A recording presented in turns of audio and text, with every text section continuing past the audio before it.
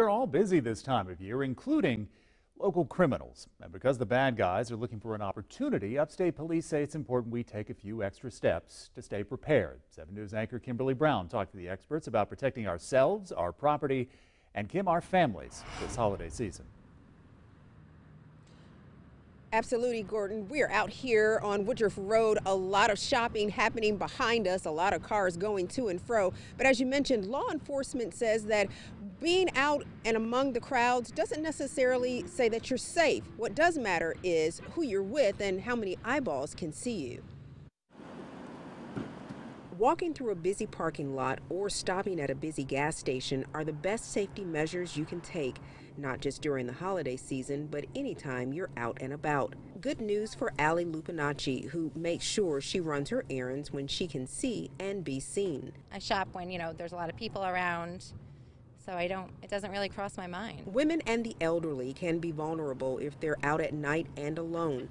Shopping in high traffic areas isn't always foolproof, but Lieutenant Ryan Flood with the Greenville County Sheriff's Office says daylight and crowds are a good deterrent. We always tell people if they can travel in pairs or in packs, that's great. That'll deter potential robbers. Keeping those gifts in the trunk and away from prying eyes will keep shoppers from being a target when they return to their cars. But whenever there's something that is sticking out in plain view, it oftentimes will entice someone to look into that car, to break into that car, or wait for the person who's walking to that car.